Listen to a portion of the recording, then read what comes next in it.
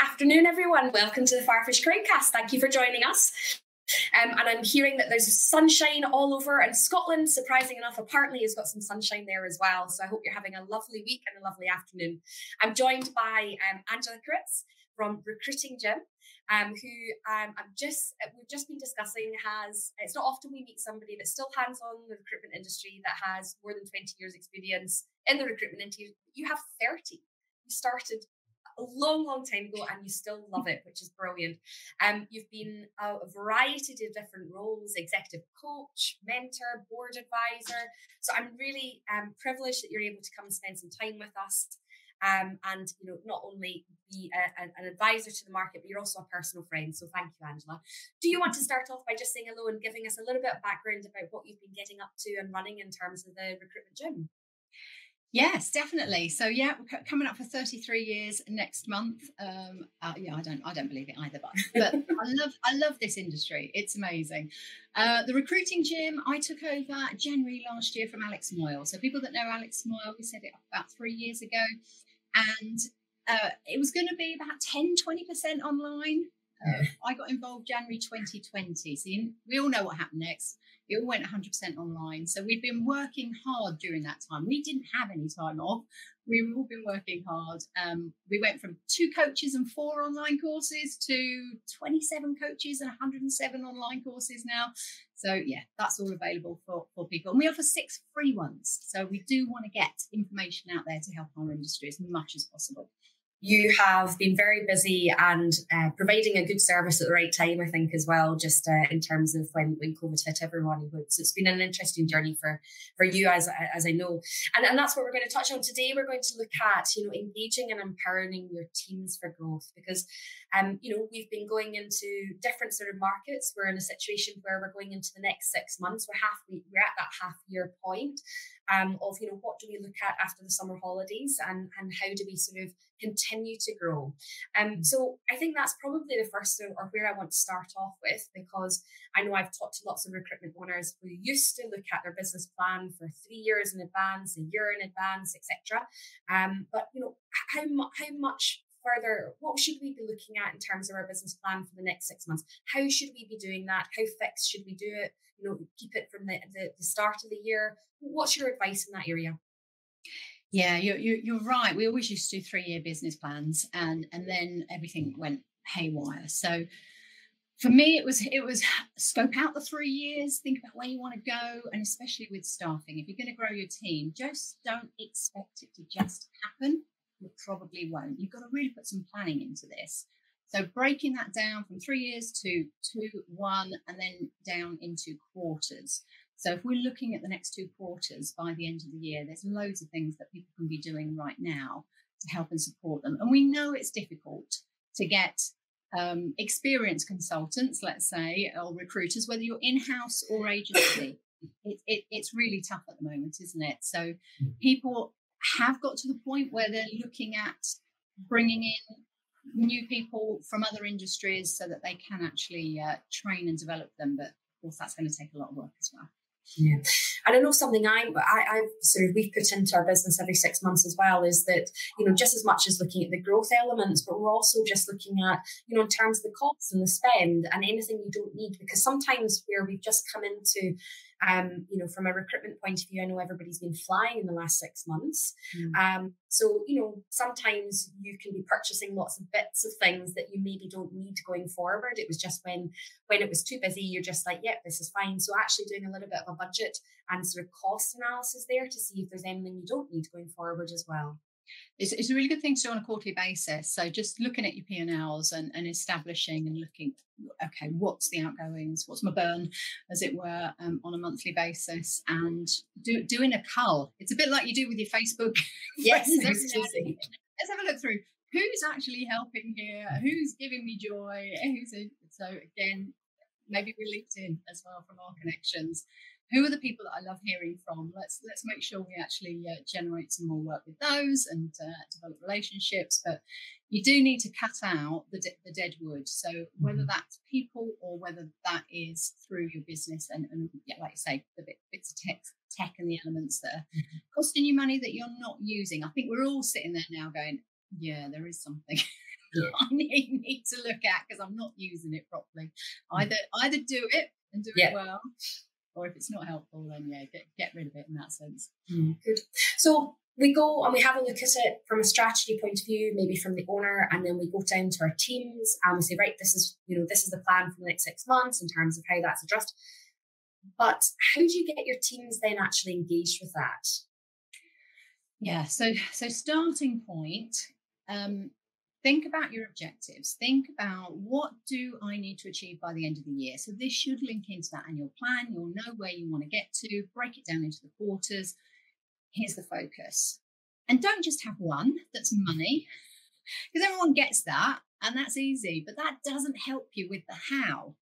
If you just give targets to people that's just money and leave it at that, they might get there, they might not.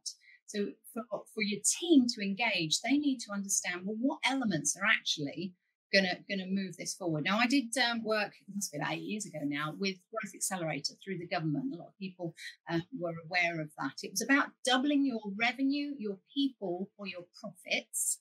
Those three were the criteria, and you had to double within 3 years. Now, this is sort of 2012, 10 years ago then, coming out of the recession.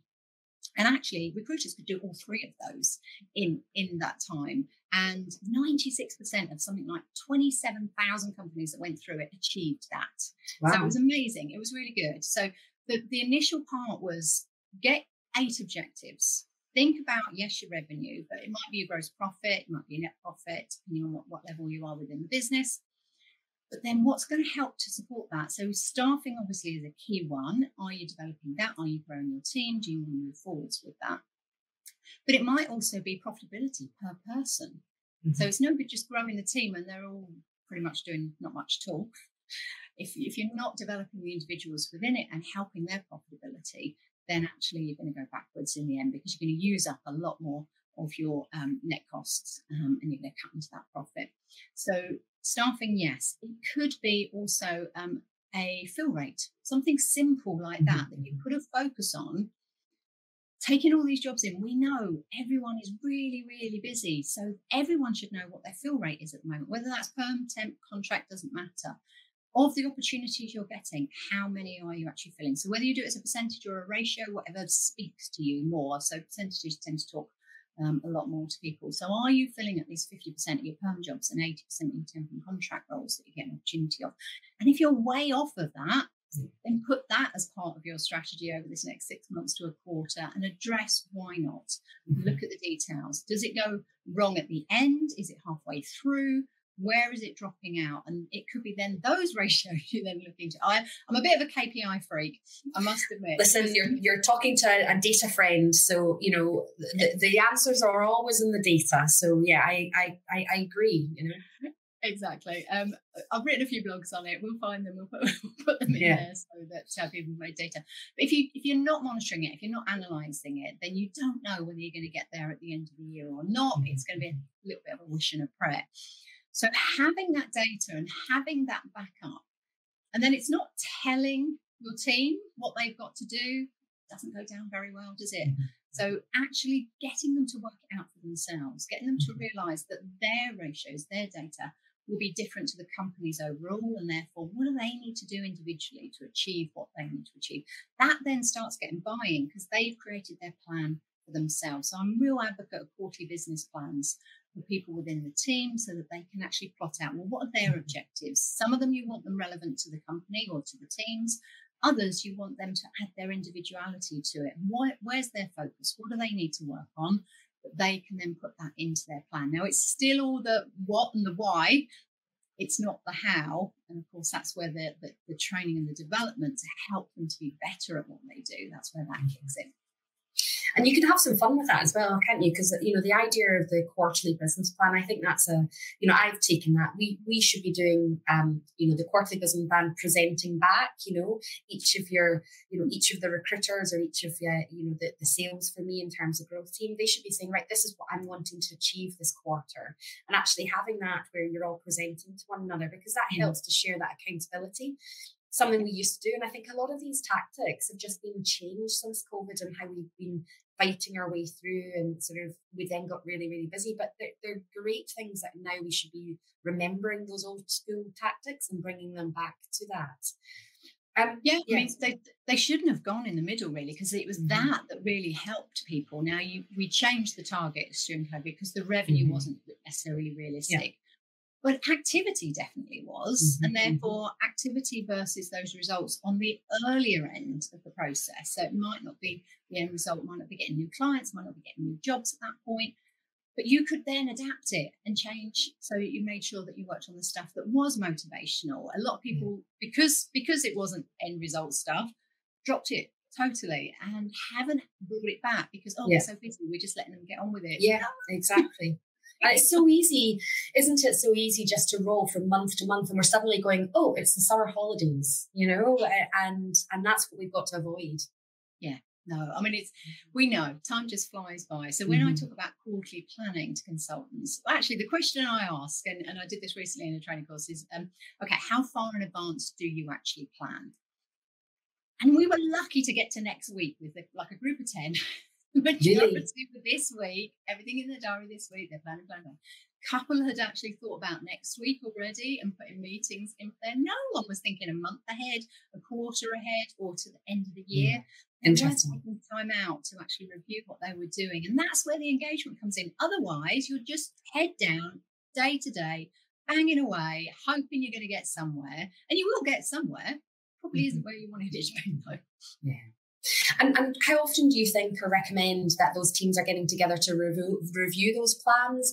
Once they've done it at the start of the quarter, does that mean that we could just put it in a top drawer and forget about that plan? How do you get the engagement continued? No, because the first thing they've got to do is put it all into their calendars, into their diary. Whatever they're doing, okay, what have I got to achieve by when?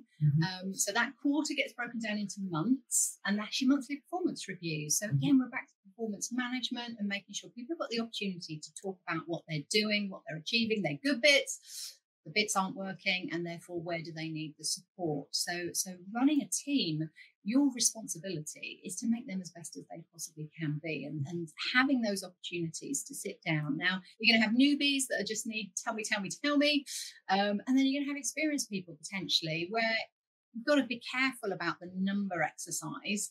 It's more about what's your plan, what's your strategy, where are you, what help do you need? Tell me about the successes. How are we going to use that with the rest of the team? How can we make sure that they see you as the expert and you can pull it in? So I'm referencing things here that are situational leadership, SL2. So treating people differently, 4 different leadership styles, dependent on the person, their abilities, their motivation to do it, and also, the task itself. So it's individual per task. So you don't have a blanket way of treating everyone. There's that adaptability that's really important. And I know you've come up with certain frameworks that you've helped in terms of, empowering people to go onto them. Do you want to talk us a wee bit through some of those tool sets that you use? Yes, I know in the link, we've got the green link there. So go and have a look at some of these as we're talking. The empowerment framework, I try and share as much as possible. It's a simple 4-box framework. So 4 boxes, which you put all of their activities in. So this is something you do at their annual appraisal, their 6 monthly review of that as well, to update. So you don't do the appraisal twice in the year. You do it once, and then you get all the documents out, because that does get put in a drawer, doesn't it? And you make sure that you're on track 6 months ahead. So the appraisal is all about them, their individuality, where they're going with the business, what's their plans, where do they want to be, is there promotion, advancement for them, and what do they need to achieve over the next 6 months or so to be on track with that. This was something my manager, I was a manager at 23, and I always wanted to make sure everything was perfect. All the I's dotted, T's crossed, and she got fed up with me checking with her, as managers do. So if this is ringing true for you, it's like your people keep coming and checking, you're like, no, yes, you can do that, go ahead. Then actually, the empowerment framework's for you, because this is about grabbing all of those activities they do. So get it from their job specs. I haven't got job specs, we'll be speaking about that in a moment. And then allocating it to the 4 boxes. So the 4 boxes are go. Okay, these are all the jobs you can just do. You don't have to tell anyone about it. You just do it. Carry on. Don't worry. That's part of your role. So you wouldn't do this for a newbie because they're not going to have that. You're going to need to be checking on everything. But at 6 months, maybe at their probation, this would be a good time to bring it in as well. The next box is ask, then go. So in other words, just check with, I've got it around the wrong way. Go, then let know. So go, then let know is you can do it, go ahead, but let me know afterwards what happened. So things like client meetings, you're always going to want to update the team. You always want to go tell people what's happened. So that's always going to be a go, then let know. Third box is ask, then go. In other words, check with me first before you do it, please. So this could be a negotiation to a certain level. There might be some things they can do themselves, but after that, you need to check with me first. And then the final box is no go. So these aren't things part of your job at the moment, but let's now have a conversation about the next 6 months.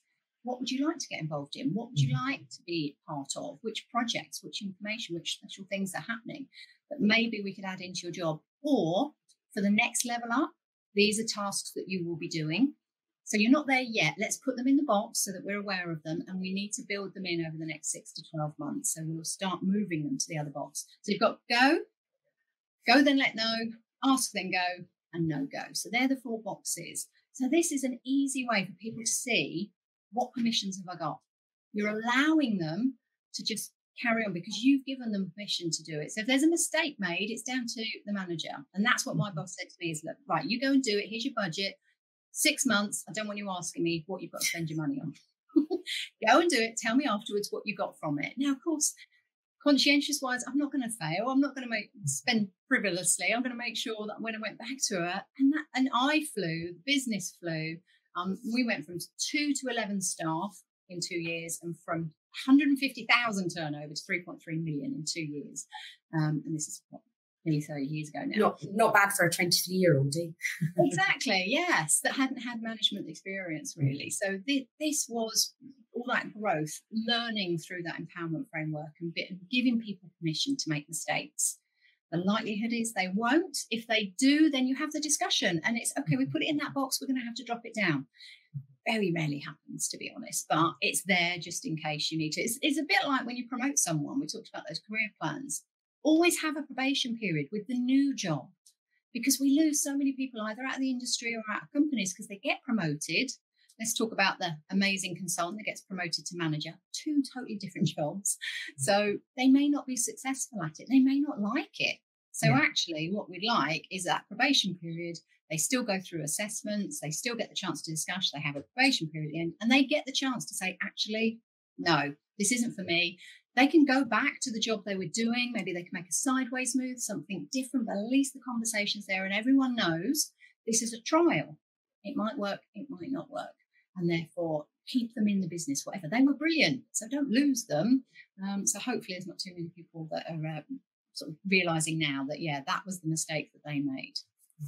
It's such a valid point because I think, promoting and going through different promotions can be such a sensitive sort of topic if it's not done well, because you've got everybody probably that is ambitious who comes in and just wants to fly up, but they haven't taken the time out to actually realise what the different jobs are. They don't almost care what those jobs are. They just want to see progression and that's what they think they're going to do. But actually understanding that trial period of what this job is and what it's actually about and whether or not, because at the end of the day, once you start climbing that ladder, you end up doing less of probably what you came into the industry to do. And that's a realisation with any career ladder that you climb, and you've got to want to go and do less of the actual hands-on practical side of things because your job becomes much more coaching, management and, empowering individuals to succeed rather than perhaps focusing on yourself to succeed. So it's a really, I relate to what you're just saying. And I think some people, sort of question me as to why we don't just promote and let them, that's them. I said, no, I want them to see them doing that job a little bit more before we throw them into giving them the title, because essentially when that has happened, they fall and I don't want them to fall and not be supported.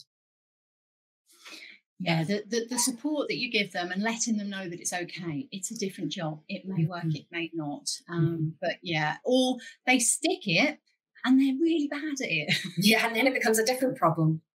And that's not great either if you don't want to have that conversation because maybe handling conflict, difficult conversations might not be your thing.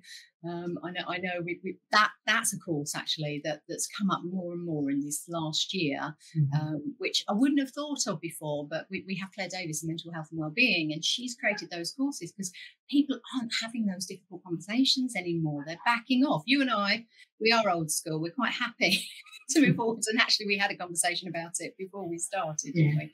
Those conversations have got to happen, and sometimes it's all that person needs to actually make a difference. And if you're not doing it as their manager, if you're not leading them and helping them to grow in that way, then actually you're doing them a disservice by not having the conversation. Yeah, and then it's just a wee bit more of a shock. So, I mean, other things that you've sort of looked at as well, I'm sure you've seen some, mistakes that people have made that are quite common, and how to counteract those mistakes. Are you able to sort of share some that have been coming up in the marketplace we've had in the last 6-12 months? Yes. Yeah. I mean, you've got a lot of businesses where they were quite small and they're taking advantage of the market as it is at the moment. And of course, if you want a larger company, then go for it. Having been in it this long, this is sort of potentially the fourth recession that I'll be going through. It never lasts. The good times, the bad times, everything changes. Yeah, we always know it won't last. So you've got to be prepared for that. So those people that are riding high at the moment and saying, I don't need to do BD because business development, because we've got so many opportunities, then actually, no, you do need to do it now. You don't want immediate business. You want to be working on those long-term relationships and getting your people to be having conversations, identifying opportunities for the future that are recession-proof. So if you haven't even thought about that yet, that's a big mistake. You need to be thinking about that now. You need to be identifying which companies you would like to do business, knowing that they're going to be carrying on even if there is a recession. So do some analysis on that. Train your people up to ask the questions, make sure they're gathering as much information and they're building relationships over a period of time, because it might take 6-9 months before you'll get an opportunity with them. And that might be about the right time that this is going to hit. Fingers crossed. I hope I'm wrong, but we've been talking about this for a little while now. Don't leave it till the market starts changing. You'll be too late. You'll be behind the curve, and other people will have signed up with these businesses. So you do need to make sure that you tie them down as well. Get service level agreements, get contracts if you can to work with them. So that's a key thing. The other thing is not taking a moment to step back and go, well, what is it that we've got to attract our staff? So if we're growing, why are we different? Why should they choose us? They've got so much choice at the moment. Why would they choose us? But also, how are you making sure you retain them? Don't go through all that effort, get them in, and then don't give them a chance. Don't help them with their onboarding and train them and develop them and give them those opportunities potentially to fail, but to be successful as well. Because if you're not doing that and having a plan for it and you're just leaving it to chance, then again, the likelihood people won't stay. So we want to make sure they can see a future, a long-term future with development, because their purpose is key to them. I've got something I'm just going to quickly share, actually, because I think this will help people to sort of see how it all fits together. So the key thing is they could probably look at this and go, right, what have I actually got?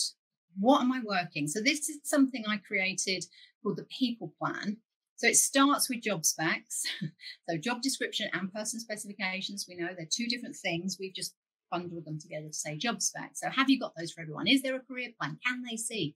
Even if you're a 4 or 5 person company, you could have 7 levels that someone could go through, from joining you as a trainee to being a senior person and a manager. There's lots of opportunity. That's why I love the recruitment industry. You can create your own jobs as you go along. But is there criteria for progression, or is it that your face fits? And that's one of the big things that people make mistakes. They recruit people like themselves, and you end up with a bunch of clones.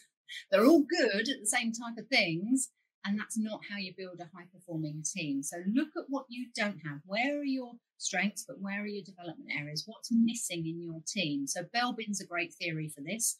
9 different areas of opportunity there, of different skill sets, and one person can have 3 or 4. So you can have the perfect team with 4 people. You don't have to have 9 people, but you do want to make sure that you're recruiting on values. So people that have the same values as you, that are actually going to come along with you for the ride, that's not going to go against what's important to you, because that doesn't help in a team either. But they can be totally different personalities, race, sex, it doesn't matter. It's about the values and are they actually with you? So that comes into your attraction strategy. Are you using that? Are you identifying? Are you assessing them in your interview process? You probably do it for your clients to the nth degree. You don't do it for yourselves. So I'm going to just leave that one there. The induction onboarding program, 6 months. Have it set out. Have a 6-month probation. It takes a while to get this job down. So make sure that you've got it all structured for you. That will create their personal training plans to help with their retention. We've got in there that engagement strategy. That's where you would also do your empowerment framework, your appraisals, and that monthly and quarterly performance, and have minimum standards so everyone knows where the bottom line is, so that they're not actually don't know whether they're doing well or not, because that's a critical thing as well. So when people start in their onboarding, minimum standards, these are the expectations. This is what's going to be successful. And then it's not about micromanaging. It's not about keeping track of people. It's letting people know what successful looks like, so that when they come in, if they're doing this, you're going to be successful. It's going to be good. Yeah, it's really giving that sort of visual display as well, so that you're always benchmarking. And that's what I like. I personally love to have some of those tools and frameworks that you can bring in, because it just helps to simplify a lot of things. I find as well, you have a dog barking in the background, I hear, that's fine. But don't go on mute. I need you to talk. Absolutely. I see that Nikki is just asking, which I thought would be the case, that we're all looking for that slide, and we'll definitely make sure that we get that sent out to all the viewers that have joined us as well, because I think it's really helpful, that whole life cycle that you're really talking people through. Yeah, and it's the elements of it. You can then just highlight, go, we got that. And you go, we got a lot of this. This is great. Do we actually share this in our interview process? Do we let people know exactly what we do for you? Yeah. So even just that engagement strategy, which was bottom left of one part of retention, that's all the lovely things you do for your staff. So whether that is training and development, or whether that's socials once a month, or all the benefits that you've got in your benefits package, or fruit for the week that we make into smoothies on Friday. Please do that, guys. Don't throw the fruit out. Get a smoothie maker and get everyone smoothies. Things like that you actually put down on a document. This is our engagement strategy. So again, everything's got a process to it. Everything's got logic behind it. But also you can use it as your attraction tool for when you're interviewing people. Look, here's our 6-month plan for when you start. Here's the engagement strategy of how we look after our people. Here's some of the comments on Glassdoor that people have put. So get your people that are working with you to put nice comments, because we only tend to put comments when they're bad, don't we? So again, make sure that you're getting those sort of recommendations from people you're working with as well, or use your testimony, whatever it is. But you've got to get it out there. You've got to let people know who you are, what you do. Doesn't matter how big you are. It's that they're going to buy into. Now, if they specifically want a big corporate global, then fine. They're not even going to apply to you. So you're not going to get a chance of those. But all those other people that are looking, let's go out. Let's let them know why they should be working with you, but back it up. Because if they then turn up and you're like, hey, excuse me, it's on here. It was a slide, I go off, honest. But no, it's all there. And we're here to support. There's a lot of this, as I say, we've got over 200 sessions that are free for people. So there's leadership and management stuff in there. So there'll be some elements of this already. And things like this are fantastic, where we're sharing all of that detail to make sure people have got opportunity. And then they can have a go at themselves. But if you want us to do the heavy lifting, then it is all on our website. Yeah, I mean, I think ultimately what is striking me there is, as a business starts to grow, it has to start to mature. There's some tooltips there in order to actually take seriously as to what you are growing and putting that infrastructure in place, because that's how you're really able to scale. And then you go from one team lead to try and empower their teams, but then it gets even harder as well when then you're trying to empower through team leads as well. And all of that is just part of, the joy of the journey of growing an entrepreneurial business, isn't it? Yeah. So listen, we're just coming to the end of here, which has been really good practical tips. So thank you so much for sharing them. I always ask my guests, a couple of things that they can take away right now. I think there's been loads that we could have picked up. So what do you think would make the most difference in our audience if you were just to summarize? These are the 2 things go away and think about right now. Okay, so there is another document that is on the green thing that you can go away and just get 6 answers very quickly. This is, if you're a manager, the communication, the 6 questions that your people want you to answer are in there. Now, that people plan covers all of those. So if you're doing that, you will get high scores on all of them. But go and have a look at this. This is Roger Dupree's 6 questions. He worked at Rank Zero Ops for 20 years and did a study into management communication, the impact it had on employees. So go and ask those questions, get your feedback. You'll see where you're not so great. Mm-hmm. That will then help you and lead you to the people plan. So go away, highlight, and just say, okay, what have we got to work on in this next 6 months? What's got to be part of our plan to make sure that we are attracting good people, but we're keeping the ones that we've got as well, because that's going to be critical for this and upskilling them. Don't leave them to just get on with it because they're busy. There's an opportunity. If they're busy, watch them, observe them, coach, feedback. You've got lots of opportunity to do it. It doesn't have to be structured training programs necessarily. I'm doing myself out of work here, but coaching, definitely. You should be having one-to-one coaching sessions with them every week, so you'll have picked up on something that they can develop every week, and that helps everyone that way. And thank you, Recruiter Zone. I always take your compliments very seriously. So thank you for posting the compliments. Angela, you have been a star as always, and it's always just lovely to be able to come onto the screen and just get some of those sort of tool tips shared. I know there's loads more if anybody is interested. Zach's been posting up there in terms of all the links, and they're all there, and we'll make sure. I actually think though there might be a wee bit of a joint ebook that we could do together with bringing some of the contents of this chat together. So if you're up for that, I'm sure we can get our content teams working together to get that out for our audience as well, because it's really valuable. And I think you're absolutely right. Recruiters have been scaling, and now potentially we need to be scaling a little bit smarter rather than reacting in the first 6 months. So this is going to become very helpful. So thank you so much for joining us. My pleasure. And to everybody else, thank you also for subscribing. I think this is our 4th series that we've been doing. I don't know if you saw on our LinkedIn, but we achieved 5,000 subscribers. We regularly achieve 100 to 150 on our live shows, within another 50 sort of following us as well. So we really appreciate you tuning in and giving me your ideas and guests, your ideas on what show was good, what show we could do better. Please keep the feedback. I love it. And I know all my guests enjoy being on the show as well. So I hope it helps all of you out there. So thank you for tuning in and being part of our big subscribers. Next one is 10,000. So our blog is 15,000. Crowdcast has got to go up to our 10,000. So please tell everybody and let them know if you're finding it helpful. So it's coming up to holiday times. Please take some time out, enjoy downtime. I'm trying to say this so that I actually take a holiday next week myself, and have fun in the sun, because I think we all deserve it.